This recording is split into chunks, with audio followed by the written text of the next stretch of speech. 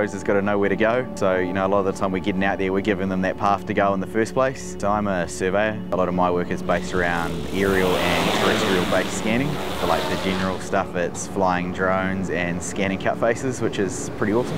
It's hugely challenging from like a survey point of view, where a lot of traditional methods don't work because of the topography. It's really nice to work in a nice flat paddock where you can see all of your targets. We can see the end goal. Here we've got to work on the massive vertices that we get, the up downs. We're working inside valleys where reception's really limited. We know what this road needs to look like at the end, and it's on us to design how we're going to get to the end and then get out there and show them how we're going to get to that. We've built a culture where we can just walk up to someone and say, hey, you know, this is what I'm working on, this is what I need help with. And I think the thing I'll take away the most is just how important it is to work together. I love coming to work. I look forward to it. We have our good days, we have our bad days, but it is always fun trying to come up with a solution to any problem.